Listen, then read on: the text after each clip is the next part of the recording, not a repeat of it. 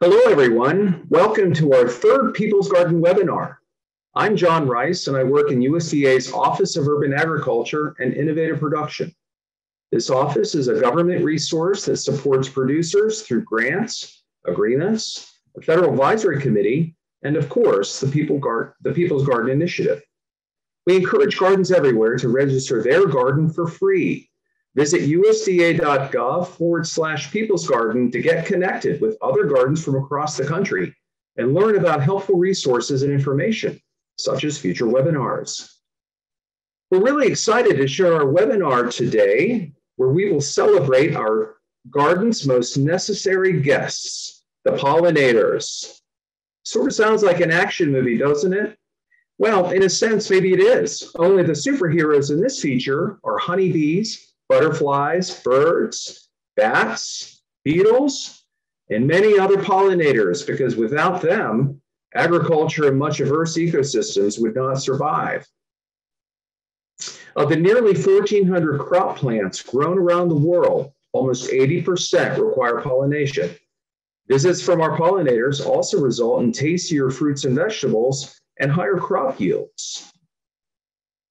Nobody knows this better than our speakers we have lined up for you today. They will be providing their expertise on pollination, the habitat and recent decline of our pollinators, recent plants that attract beneficial insects, and how to incorporate pollinator-friendly plants into urban gardens. But before I introduce them, I want to mention a few housekeeping items. Please place any questions or comments in the Q&A box by clicking the icon at the bottom of your screen. The recorded webinar will be posted to usda.gov/People's Garden soon after the webinar. For those interested in receiving the latest news from our office, please sign up for email updates by visiting farmer.gov/urban. You will receive information about upcoming webinars, our newsletter, and other information to stay engaged.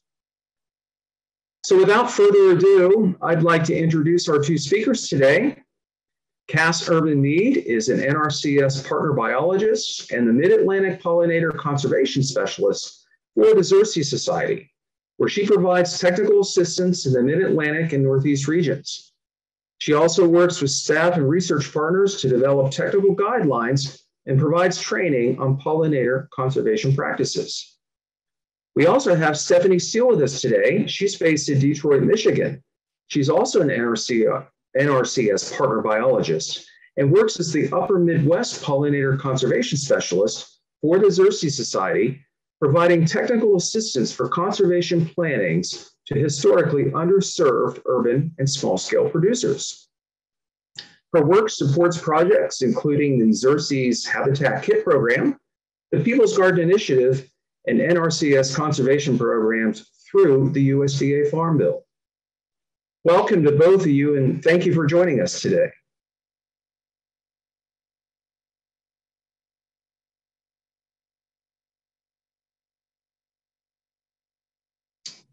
All right, and we will start their presentation here.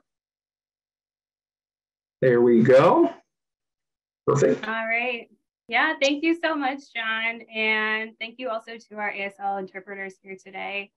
And welcome to our Pollinator Week webinar on beneficial insects in the city, supporting pollinators and other good bugs in urban settings. And so as John mentioned, my name is Stefanie, and Kass and I are really excited to be here with you all today. And as we go through the presentation and taking turns speaking, we'll do our best to answer your questions in the Q&A box in real time. Next slide, please. And just a little bit about Xerces Society for those of you that might be new to us. We are a member-supported invertebrate conservation nonprofit organization that protects wildlife through the conservation of invertebrates and their habitat. So we're protecting the life that sustains us, like insects, which are, like I like to say, the little things that run the world. And we also work with folks like you all and use applied science to guide our habitat restoration, conservation efforts, policy, and education materials. Next slide, please.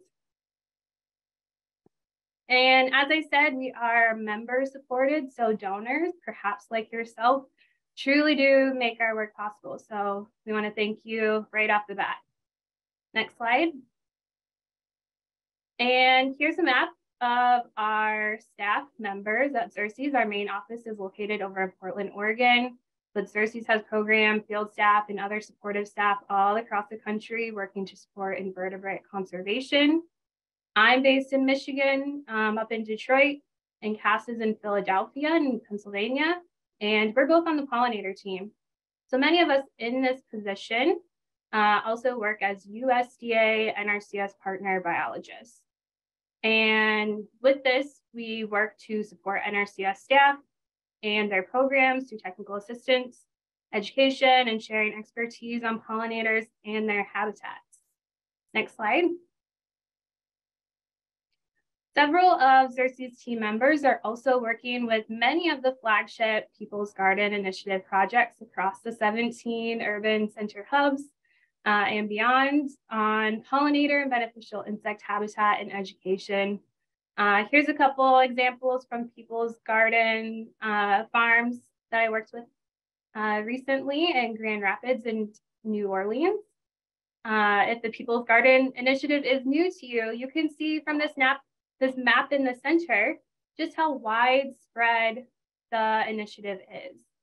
They are spanning across the country to help connect and provide resources to community-oriented urban farms and gardens.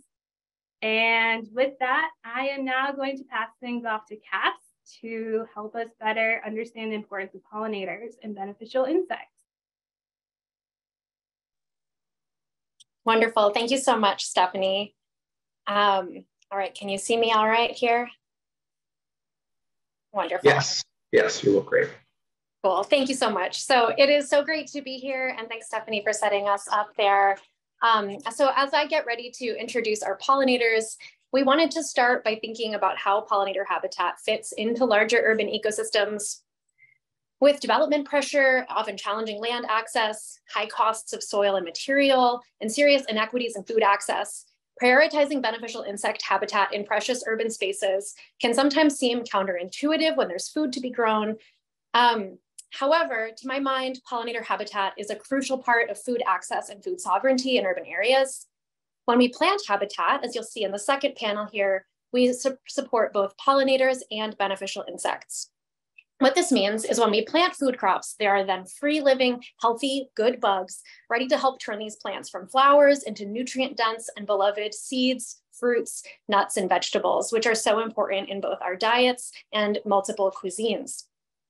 For example, at this People's Garden site pictured to the left in that first picture under the word habitat, Anna Herman and her students are turning part of their North Philadelphia school's parking lot into a nutrient-dense vegetable and perennial foods garden, and then are dedicating nearly 1,000 square feet also to adjacent pollinator habitat in order to ensure that the vegetables they plant bear fruit. Other gardens nearby in the neighborhood are also planting pollinator habitat in hopes that across the neighborhood, they'll be able to support a vibrant pollinator network. As we'll discuss, many pollinator plants also provide multiple other ecosystem services, such as temperature moderation, soil health and stabilization, stormwater infrastructure benefits, et cetera, in addition to beauty, a sense of place, educational opportunities, and community health. So with that in mind, what is pollination? Who are our pollinators? Next slide.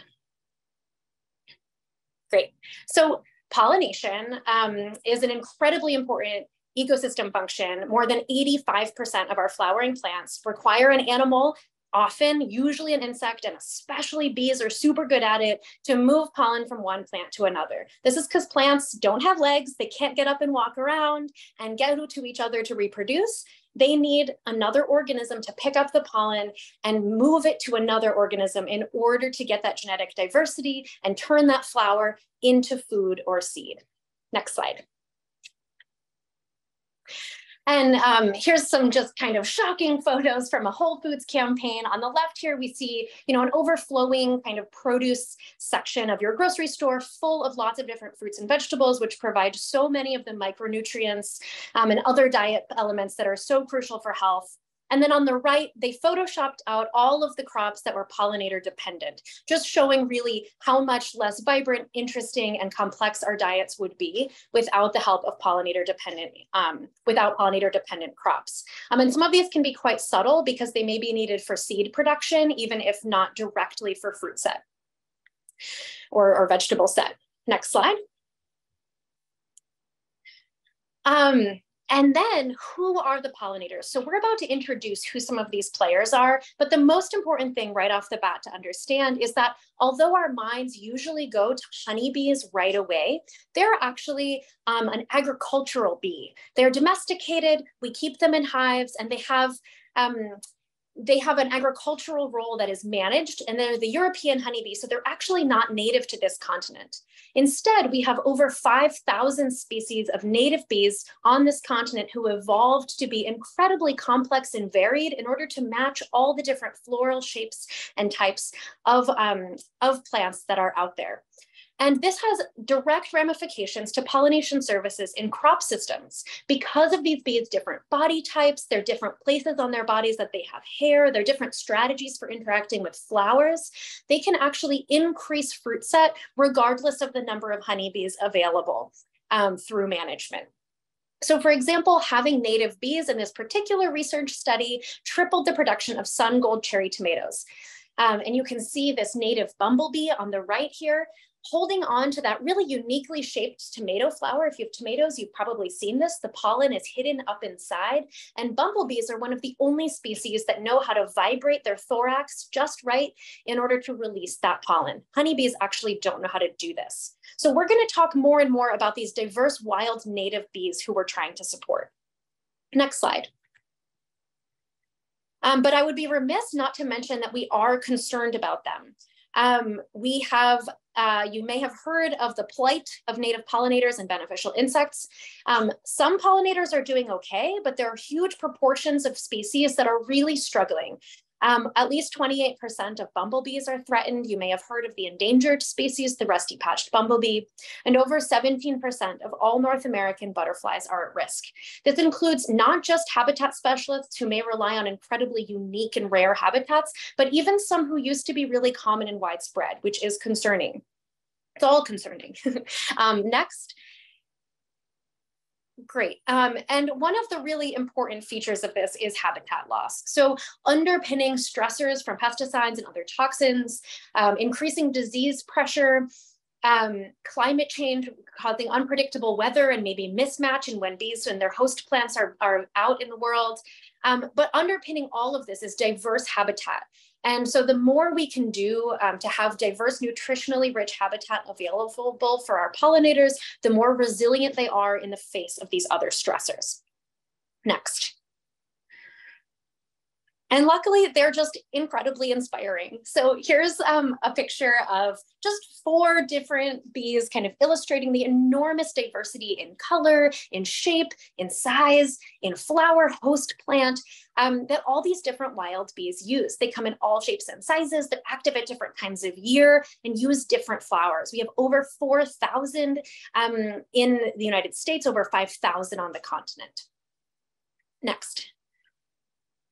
And this is kind of a detailed life cycle diagram, but it's here to show you that actually over 70% of our wild bees are solitary. And so even though our first kind of most common popular conception, again, as I mentioned, is the domesticated European honeybee, the vast majority of our free living bees are actually solitary, meaning there's only a single female in charge of a nest. And many of them will only fly for a couple weeks out of the year. So the example life cycle that you're seeing here is for a spring flying solitary bee who nests in the soil. She'll be incredibly gentle because she has no hive to defend, just her sweet little cells underground that she's provisioning with pollen. And we have different bees that fly at all different times of year, which we'll come back to later when Stefanie tells you about how to select plants that provide a succession of blooms from early spring through late fall. The exception to this is bees like bumblebees, who of course are active all year long, creating a complex and vibrant pollinator community. Next. All right, so now we're going to do a profile of just a couple cool bees. I think we'll do 4. So here's bumblebees. We'd already talked about their incredible ability to buzz pollinate, which is kind of they turn off their wings for a second and use their flight muscles in order to vibrate flowers that require this buzzing in order to release the pollen and allow for pollination to happen. And also bumblebees are a great opportunity to think about what the definition of a bee is. I like to say that bees are fuzzy vegetarian wasps. Wasps are cousins of bees who still primarily provision their offspring, their next generation, with other insects or spiders, whereas bees many, many millions of years ago figured out that there's tons of protein in pollen and lots of good nutrients and sugars in nectar. And so they're vegetarian in the sense that they're feeding their babies and their adult selves on the plant parts of pollen and nectar. Next. All right, this bee is a little bit less obviously fuzzy, but all bees are fuzzy and vegetarian. And here's a super cool shiny green sweat bee. I love these bees. I've seen them nesting in wooden benches in downtown Philadelphia, and I've seen them in the middle of the woods, deep in upstate New York. They're just all over the place. They're all over the whole country, super shiny and iridescent. And these guys are really good. They're a little bit smaller bodied. They're good pollinators of things in the carrot family. They do have really widespread visitation. You'll probably see them in your garden once you learn to recognize them for those little bee jewels that they are. Next. Awesome. We call these guys the longhorned bees. They're in the genus Melisodes, and they'll be coming out pretty soon in a lot of parts of the US. They don't actually have horns. That's a common name for their super long antennae that are almost as long as their whole bodies. And they often have this kind of pretty bluish eyes. Here you can really see the fuzziness of their bodies, right? And often you'll find the males of these bees who aren't allowed back in the nest at night sleeping in cozy little piles in sunflowers, which are incredibly important food for pollinators. So that's super cute. And if you have any sunflowers, go out early in the morning and start keeping an eye out because you may see these really cool midsummer solitary bees. Next. All right, and the last family we're going to highlight, remember there's over 5,000 species, but they kind of break down in some groups. And here's another one of my favorite groups. This is the family Megachilidae. One of the most charismatic members of this group are the leafcutter bees, pictured here. And what's unique about this whole family is that instead of carrying their pollen on their legs, as you might most commonly think of for, you know, the European honeybee or the bumblebee, they carry their pollen on their underbelly. So if you look at the back half of that bee, the abdomen on the bottom half, you can see that bright orange pollen. And that's characteristic of this whole group. So you can probably start to recognize that they are often found visiting herbs in people's gardens. And then in people's gardens and in people's gardens. And so this is a leafcutter bee. You can see that she's using her jaws to cut a piece of petal. They often also will cut out stamps of soft leaves like redbud, and they actually take those back to their solitary nests in tunnels to line the cells where they raise their baby bees. So they have these just incredibly complicated, beautiful life cycles.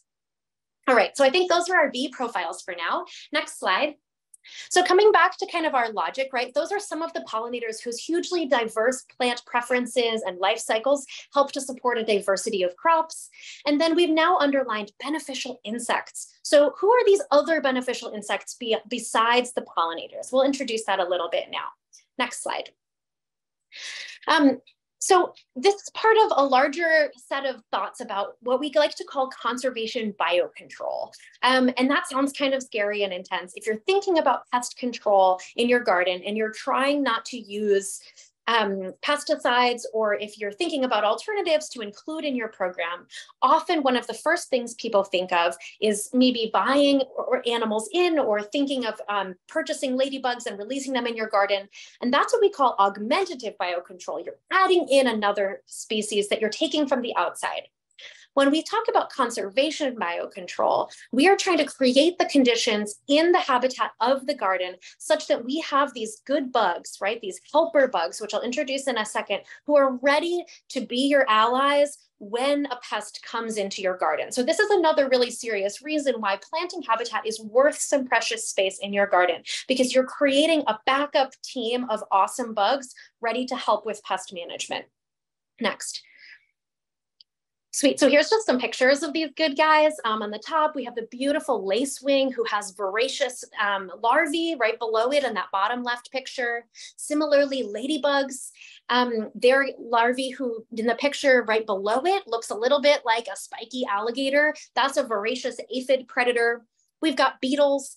We have these hoverflies who as adults are bee mimics that are actually very good pollinators, but their larvae are also really voracious predators of pest insects. We have big wasps who may seem scary at first, but if you notice what they're doing, a lot of times they're actually helping to eat the pest caterpillars in your garden, keeping that web of life moving.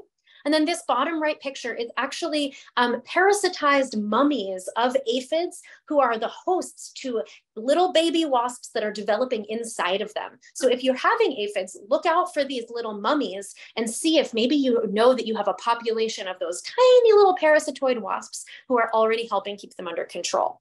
And so what we want to do is plant habitat that supports pollinators, and also there's great big overlap in these plants, also bring in these good guy beneficial bugs. Next. So just to recap, here's a picture of a lacewing larvae eating an aphid on the left there. We have in our beneficial insect groups of good bugs, we've got the predators, we've got the parasitoids who lay their eggs inside. Maybe you've seen this in tomato hornworm with those big white wasp cocoons coming out of their backs. Also other arthropods who are not insects, but spiders, harvestmen, centipedes, some mites, and some soil nematodes can also provide a lot of great pest control. And then, like I mentioned, the hoverfly, that bee mimicking fly, is one of the many groups who provide simultaneous or at different life stages, some pollination services, and then other parts of their lives, they're great pest control. So these are just win-win-win combinations. All right, next slide. So what can we do? We've just started to get a glimpse of who the smiling faces of our beloved insects are, who we're trying to support. And now let's talk about habitat needs. So I have a picture here from a wonderful people's garden in West Philadelphia, the Urban Tree Connection, who have wonderful crops and community programming and just added over 500 pollinator plants to help support this vibrancy in their garden. So what does it look like to create this habitat? Next slide. There's three major requirements. And although we often think about planting pollinator plants, which we're absolutely going to get to, we're actually going to start with shelter and pesticide protection. And so shelter is nest sites, overwintering habitat, and refuge, right? It's great to have all the plants that provide pollen and nectar and sometimes nesting. But if they don't have a safe home, there's only so much we can do, right? So let's jump in and talk a little bit about nesting habitat first. Next, sorry. Great. So when we're thinking about these 5,000 species of native bees living primarily solitarily in North America, we're thinking about three major groups. There's the cavity nesting bees, primarily bumblebees, who are creating a social colony during the summer. They are solitary in the sense that only the queen overwinters, so they need a temporary nest site for the growing season. And these are often abandoned rodent burrows, protected areas in rock piles, under leaves, under straw bales, in walls, like rock walls. We have ground nesting bees. So you can see these little entrance holes. These are actually all solitary individual entrances, but they all happened to like the soil conditions here. So these are like multiple one-bedroom apartments pictured in the middle there, where one female is in charge of each nest. And then about 30% of our bees are stem or wood nesting. And so these can be a little bit more subtle, kind of things we don't always think about when we think about pollinators, but this includes lots of different types of woody habitats and stems. Next. So to protect the 70% of solitary ground nesting bees who use soil, we want to think about reducing tillage whenever possible. We want to minimize the use of plastic, landscape fabric, or heavy mulch, which can inhibit the ability of pollinators to reach the ground. We want to remind you that although sometimes there are ground nesting social bees who can be aggressive when disturbed, the solitary bees do not have a colony to defend, so they're incredibly gentle. I found out that I discovered that I have something of an aggregation of solitary mining bees in my tomato patch surrounded by zinnias this year, and they have not bothered me at all. They're just a joy to watch zipping in and out of their nests, dropping off pollen for their baby bees. Next slide. So when thinking about wood and nest sites, wood is pretty self-explanatory. You can think about ways to use large pieces of wood to line your garden, maybe as benches in a communal gathering scenario. We'll talk about ways to incorporate these later. And then stems are really awesome because you can increase stem nesting habitat, especially once you're including more perennial native plants, very easily, even in the tiniest of gardens. So over 30% of our solitary bees really love this type of habitat. And the simplest way to understand how to create this in your garden is to, after your plants are growing in the fall, leave them up, leave those seed heads up through the winter to provide food for the birds. And then in the springtime, just cut them back, just like in this bottom picture, so that the strong dead stalks are standing. And this leaves a little hole at the end. You can see maybe that zoomed in picture with that blue circle shows a little bee butt poking out. This is something you can start to notice in raspberries, in any, in lots of different, Stefanie will talk later about species that provide these resources. And we can cut them at different heights and the new growth will grow up around it, eventually hiding it, and then they'll break down naturally. So this is the only thing you need to do to create this stem nesting habitat. Next slide. And we know that these pieces can all be a little bit overwhelming. This is a lot of different things to keep track of at once. And especially if maybe until today you only knew about the European honeybee, there's this whole kind of maybe overwhelming magical world of different pollinators and beneficials to support. We have lots of different guides, both for experts and for people who are brand new to pollinators, to help you learn to see what is already good habitat that you can protect on your property, and also to meet some gaps and find the things that you can enhance or add. So we just want to say, both while adding these pieces and learning to appreciate them, there's also a lot of tools available for free on our website that you can download and use to think this through slowly in the future. Next slide. Okay, so with that in mind, don't get overwhelmed. In both urban, and then we'll show kind of more rural, other way around, rural and then urban settings, or wherever you fall in that continuum, there's lots of ways to tuck these habitat needs into kind of unassuming ways that are workable with your current system. So for example, starting to recognize that cover crops, flowering hedgerows, riparian buffers, rock piles, brush piles, and stems, all of these kind of messy edges or borders where you can increase complexity and diversity in niches. Or you can think about parts of soil or fallow strips or areas you could add cover crop to. These are all places you can tuck in nesting and overwintering habitat, or if you know there's nesting, protect it over the winter so that if there's bees in those stems, they're able to survive the winter as larvae to come out again next spring. All of these different pieces, in many cases, are things that are about you recognizing and then protecting things that already exist, or learning to maximize the messier edges or the corners or the unused areas of an operation already. Next slide. And in many cases, the same logic is true in urban areas. This is a picture of Sacramento from the aerial view, thinking about how habitat can be connected across a dense urban landscape. And I think about this similarly in the neighborhoods where I work in Philadelphia and across New Jersey and Pennsylvania, is how can we connect the parts of the neighborhood so that all of the different nest types, and soon we'll talk about flowers, can be connected throughout an area. So again, riparian buffers can provide a lot of these woody habitats, so the stems or the brushy corners where bumblebee colonies can spend the summer. Campuses and commercial buildings can do a really great job protecting pollinators from pesticides and putting in blooming plantings. There's lots more work with departments of transportation on roadsides and thinking about the millions of acres that we have on roadsides as pollinator habitat. And of course, plantings in city parks and residential areas. And we'll come next to really thinking about protecting these areas from toxins. But one of the logics when we think about this kind of aerial view and having any corner of our neighborhood that we have control over contributing to this piece is that bees are flying back and forth all day from nests, and they may go only 250 meters up to maybe 1 kilometer from their nest. So we're trying to create a density of resources around a target garden, and then really just throughout any urban area in order to create a network of different places where a pollinator can move and gather the resources they need in a way that meshes in with our lives. So let's talk about a couple of those options on the next slide here. One great place to start thinking about incorporating pollinator habitat is into stormwater infrastructure. Lots of pollinator plants are synergistic with the kinds of things you'd want to plant in rain gardens or bioswales. Many urban areas are along rivers, on lakes, or on the ocean, and are in many ways thinking about storm surge protection, sea level rise, and other climate smart landscaping. Native plants can provide host plants for butterflies, forage plants for pollinators, while providing this absolutely crucial infrastructure.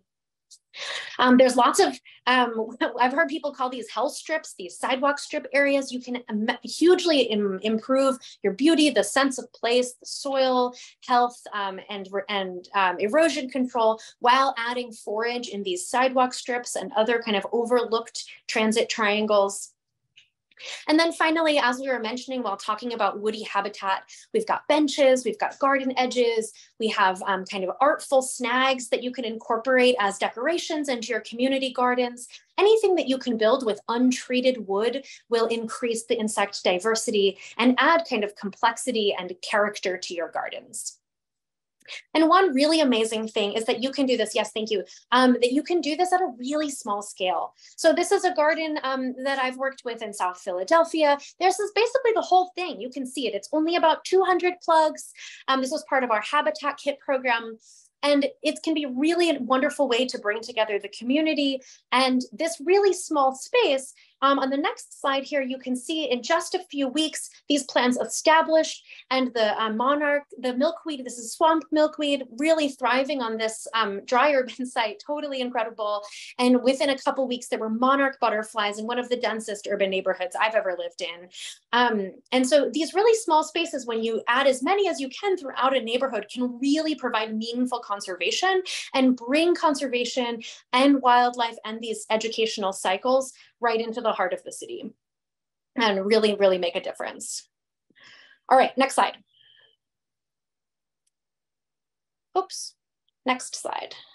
There we go. Thank you, thank you, thank you. So we've talked a little bit about shelter, and now it's time to think about protecting these habitats, right? These may be in vulnerable places. They may be in heavily trafficked areas. They may be in a place where there's some sort of integrated pest management program happening. We want to think about making sure that any plants or nesting habitat we provide is safe. So next slide. With this introduction, hopefully you're a little bit more equipped to think about the multiple ways that a pollinator could be exposed to toxins. As we think about the complexity of their life cycles, we can realize that it's not just on flowers that pollinators can be exposed to pesticides, fungicides, or other toxins, but also via their nest sites, via the leaves or the petals that they may bring back to their nests, or via other plant routes that happen with the soil was drenched nearby, but if that toxin is able to move through the roots and be taken up by a plant or move into a nest site.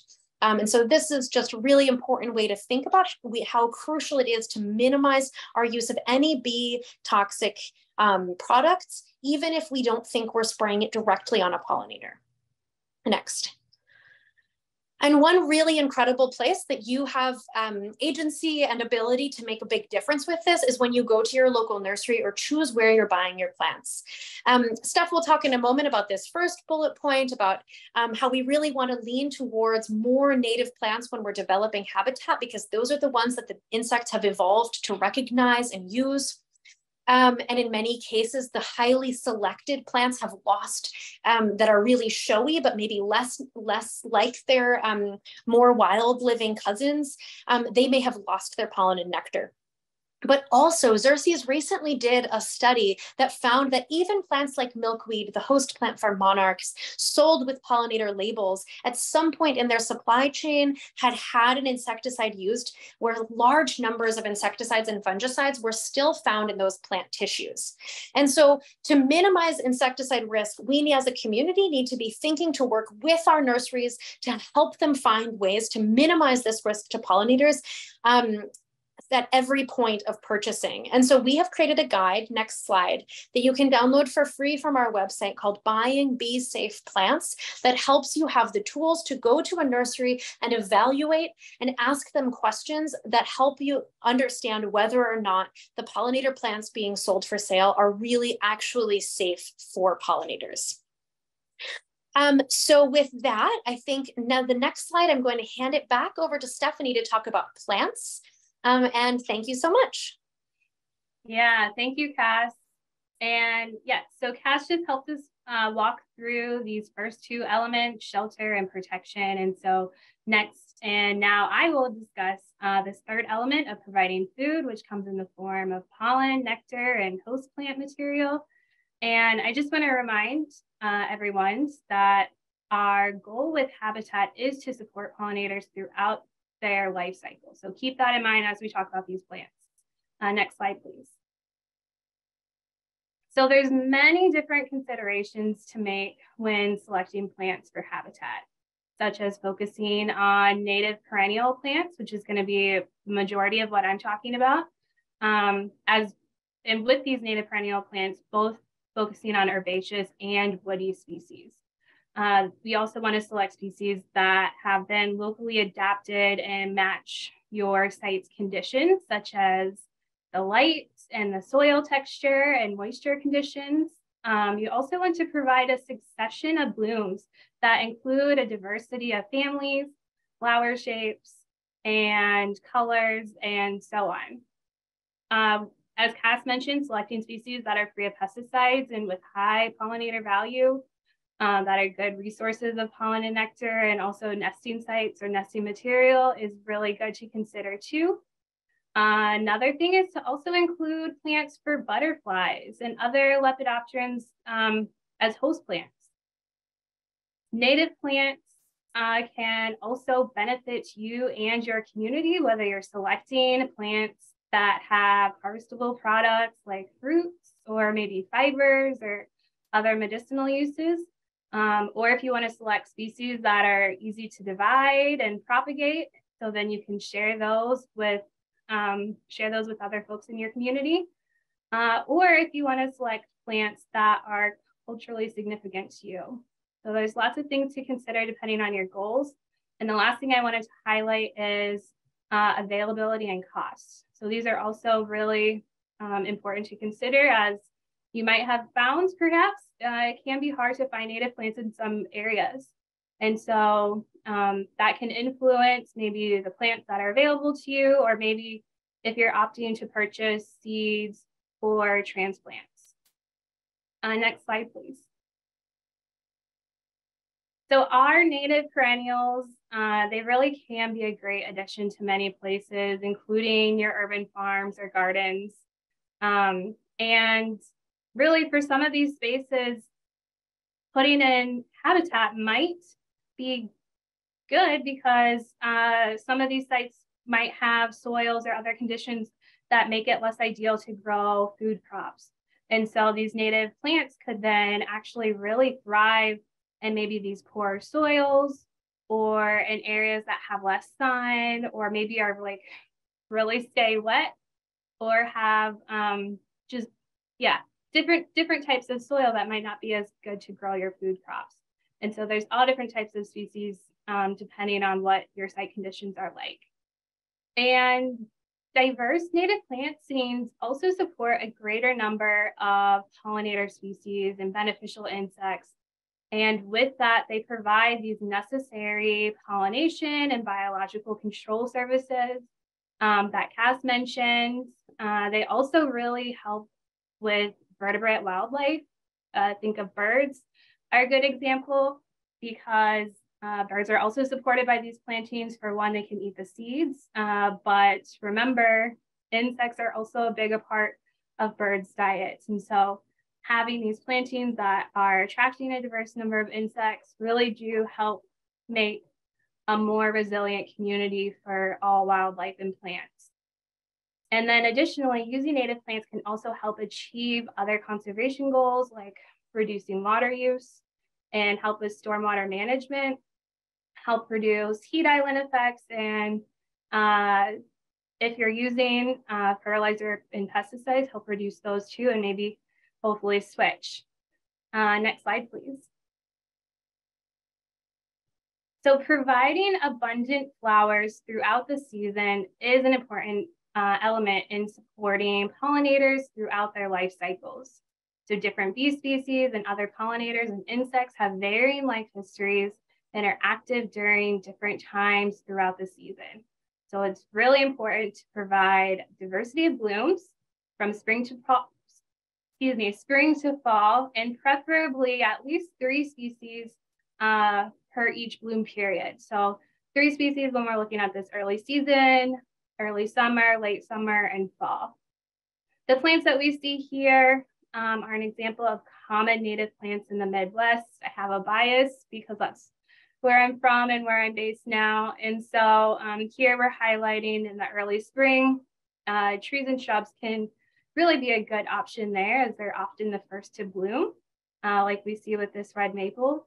Milkweeds we see as a early summer example.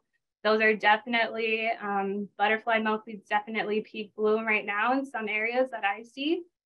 Mountain mints later in the summer are another good option. And in the fall, sneezeweed we see here can also be a really good option. All right, next slide, please.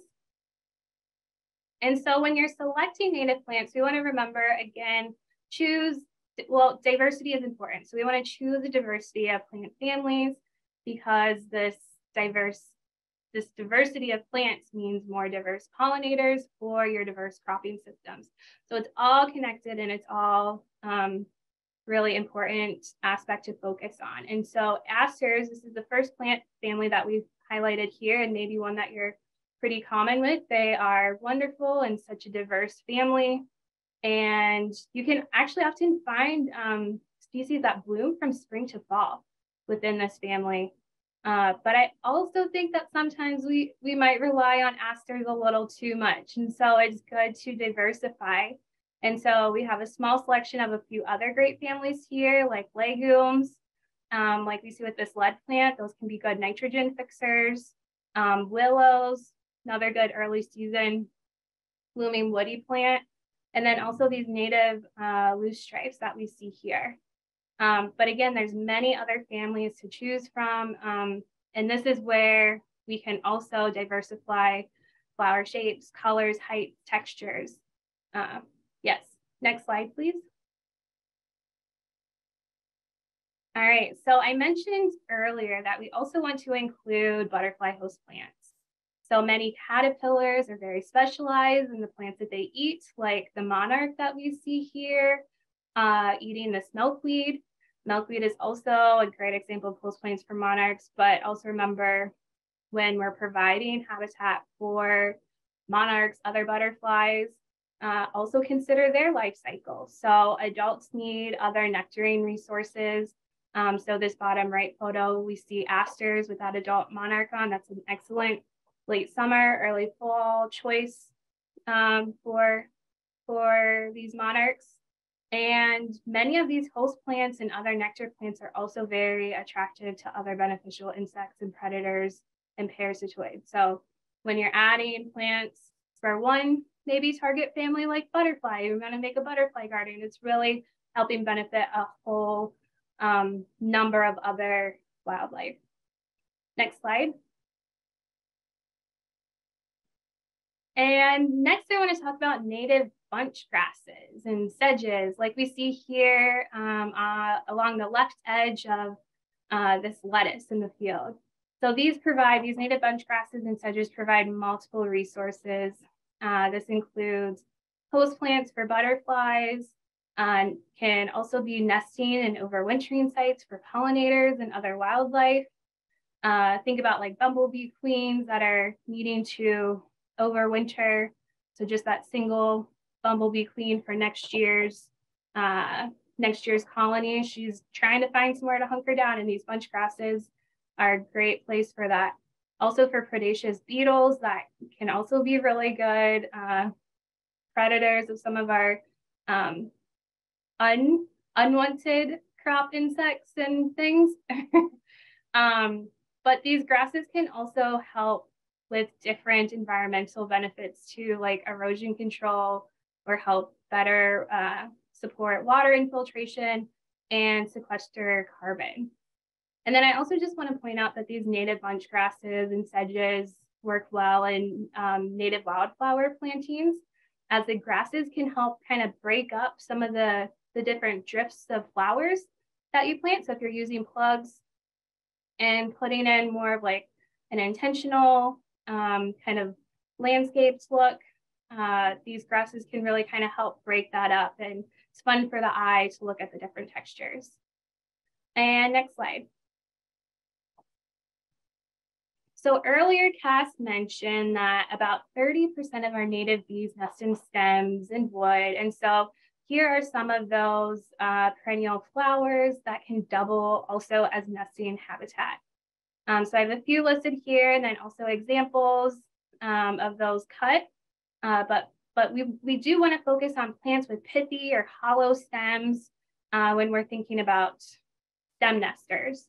And so this includes plants like caneberries, like raspberries, but also elderberries, sumacs, Joe pyeweed, coneflower, hyssop, sunflowers, and roses are just a few really common examples that people can find no matter where they are in the US.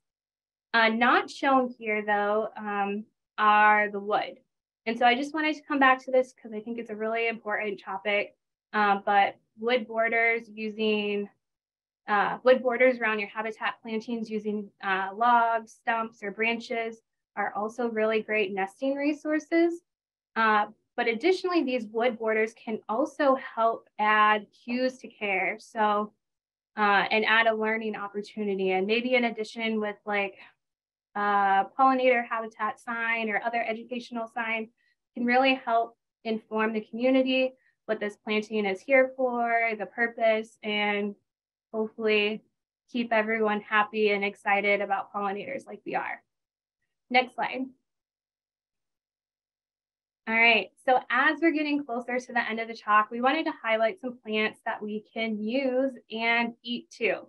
And so these next couple of slides show predominantly non-native annuals, but these could also be good options to support pollinators and other beneficial insects. And they might honestly be plants that you're already growing, whether it's intentionally for the pollinators or maybe as herbs, or just for beauty because they can make wonderful cut flowers, or just standing, make the space beautiful. So sunflowers, this is what we see photoed here. And this is a great pollinator plant. This photo is highlighting, each of these circles is highlighting different bees or other pollinators that are visiting these sunflowers. You can see just how popular that they are. Other herbs we wanted to highlight as well are bachelor buttons, coreopsis, blanket flower, cosmos, zinnia, sweet alyssum, and calendula. All right, next slide. And then here's a few more non-native annuals that could be good for beneficial insects that, again, you might already be growing. In this photo on the left, we see this predatory myriad bug. And next to that, we see a leafcutter bee. Both of these are on basil plants. And with this, I just wanted to point out that remember, for pollinator benefit with these herbs, it is really important that we let at least some of these plants go to flower so that they can access those pollen and nectar resources. So that's what we see in that right photo. But some of these other non-native herbs that can be really beneficial are dill, fennel, cilantro, borage, and coriander, just to name a few of those annuals. Okay, next slide. All right, so we've talked briefly about some of the non-native annual edibles, but there's also many native pollinator attractive plants that are edible too, or maybe have other uses as well. And so, I don't know, you might first just instinctively think of some of our common food crops, maybe some of our native fruit tree varieties or blueberries, strawberries, and squash, but many of our native plants commonly used in pollinator habitat plantings can also be used to make tea or used otherwise as culinary herbs as well, like these herbaceous plants, shrubs, and trees we see pictured on the left. And so these include some of the most common families you all might be familiar with, like mint, aster, nettle, which I'm actually going to highlight next. Also rose, sumac, cypress, and pine. And of course, there's more. There's many other native plants that could be used for culinary or other medicinal or other purposes. But this plant list was created by Xerces staff member based in Minnesota, so it does have a little bit of a Midwest bias, but there are also many plants shown here that have a wide native range spreading across the US. And next slide. So in the theme of the People's Garden webinar series, we wanted to share a recipe with you all. So the plant that we chose and that we wanted to highlight in our recipe is common stinging nettle, or Urtica dioica. And since it's Pollinator Week, we of course also wanted to highlight a native plant that pollinators use and is fairly recognizable to folks across the country. And so first, the pollinator benefit. Stinging nettle is the larval or caterpillar host plant for a couple of butterflies. So the red admiral and the question mark butterflies. To highlight some of the nutrition, nettles are actually a really nutrient-dense food and are a good source of vitamins, minerals, calcium, iron, protein, antioxidants, can help with other ailments too, like help reduce inflammation, allergies, help improve respiratory health, and more. And then I just wanted to mention a few things on harvesting, whether it's where we might find it or, I don't know, some of my first interactions. So I don't know if you're like me, many of you might be familiar with this plant because maybe you've been stung by it, by those stinging hairs that we can see in the bottom photo. Or maybe it's on your property and it's an undesirable plant, undesirable weed, because it can easily spread via their root rhizomes, and kind of, if it's in an ideal spot, it can really kind of take over. But this plant is often found in the understory of woody or wet, low-lying, kind of disturbed areas with really rich soils, often brought on by flooding. And so, again, you might have this plant on your property and are looking for ways to manage it. So cooking with it or making tea with it might be a good option for you. But do just remember to harvest responsibly and to ensure your plant ID. Next slide, please. All right, and then I just wanted to briefly show you all, because I mentioned that stinging nettle is a host plant for a couple of these Nymphalidae butterflies. So the red admiral, we see the adult on a plum tree on the left, also the caterpillar on the nettle leaf. And then on the right, we see the question mark on a common milkweed flower and the larva again on the nettle. All right, next slide. And then for our recipe, because again, we want to share a recipe with you all, we're sharing a stinging nettle spanakopita. And so we really wanted a recipe that highlights the nettles and really makes them the star in this kind of herby, cheesy, buttery nettle pastry pie. And so you can see the instructions and the ingredients listed here. I won't have time to go through this with you all, but you can take a screenshot or revisit this video later. This recipe was recommended by that same Xerces staff in Minnesota that helped with that native tea list. She's also an avid forager, but this recipe was adopted by BBC's Country File magazine. And next slide. All right, so we wanted to bring things kind of full circle and reflect on this kind of flowchart slide again as to why we add pollinator habitat. So by adding pollinator habitat, we are creating more resilient plant and wildlife communities, which then helps and aids in growing and distributing food for greater benefit of people and communities. And so with this last minute or so, I just want to make a connection with helping communities and provide you all with a few resources. Next slide. So I mentioned at the beginning that Kass and I and many other Xerces staff are also NRCS partner biologists. So in this partnership, we work with NRCS and producers, and doing so, we provide technical assistance and support, whether that's helping you to integrate pollinator beneficial insect habitat on your site, provide education or outreach, or help with other related management goals you might have. So if you are interested in learning more about NRCS and their programs, feel free to reach out to your local NRCS office directly, or you could reach out to Kass and I, or if there's a Xerces staff member in a state near you, feel free to reach out to one of us too. Next slide. And of course, I wanted to share some of Xerces' wonderful resources on our website. We have lots of free, really nice PDFs that is available for you to print out on various topics, going from regionally specific plants. We have brand new plant lists that we're really excited about, different information on pollinators, other beneficial insects, or soil invertebrates, habitat restoration, and community science work. One thing that I didn't mention, or that we didn't mention in this talk about habitat and pollinators, is the site prep involved in some of this work. And so site prep is a really important step in creating pollinator habitat, and definitely not one to be rushed when you can avoid it. And so I just want to give a shout out to our organic site prep guide if you're interested in that. And next slide.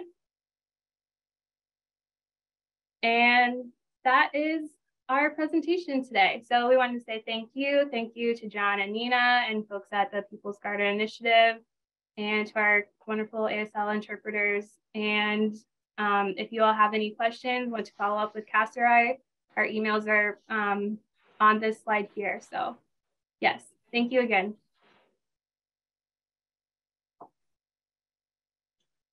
Thank you, Kass and Stefanie, for very interesting presentations. Boy, that recipe sounded really yummy. I'd also like to thank all of you for attending the People's Garden webinar on the pollinators. Don't forget to register for the People's Garden. We currently have 1,400 registered gardens. Why not make yours one of them? Questions and feedback on the webinar series can be directed to our email address at ouaip@usda.gov. Thank you so much for attending, and we'll catch you around. Take care.